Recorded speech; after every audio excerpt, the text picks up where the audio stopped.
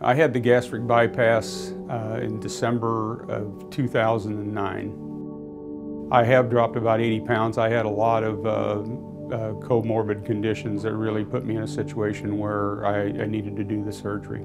It was painful. And I'm at a point now where I have absolutely no limitations whatsoever. The pain has gone away in my knees, and it's very comfortable to move about, to work, to do whatever I want to do. I'm not completely off all the meds, but the meds have been reduced, and just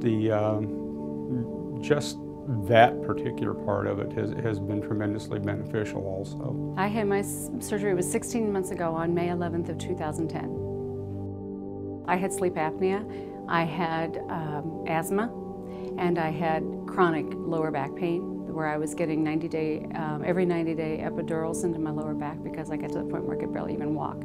I couldn't walk a block. I have far more energy. I'm healthy. I can keep up with my kids. I have a 6-year-old and a 10-year-old. My house is clean. I can tie my shoes. I can paint my own toenails. Shopping is a blast. It doesn't hurt to move anymore. Just an amazing list of things that I can do now that I couldn't do before. It'll be 2 years in December.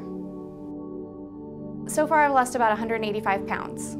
I always wanted to be able to keep up with my kids. My kids are now 8 and 9, and before I had huge struggles with being able to do that. I couldn't run outside and play with them. We'd go to the park and I'd get exhausted. So the biggest thing now is I can do everything with my kids. I run with them, I play games with them. We're all active together as a family. We take bike rides. I can roller skate for hours and hours and hours.